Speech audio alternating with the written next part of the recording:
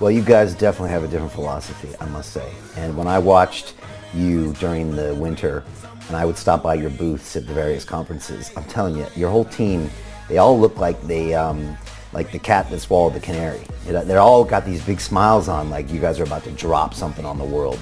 You guys are like, oh man, the big things are happening here. And it's weird because it's not just you, it's the whole team, and probably the community. They're just stayed ultra positive, ultra focused, and ultra excited through a market that crushed most people's souls and a lot of companies we won't hear from again. And so, yeah, you guys are definitely doing something different, looking at the world different, planning different.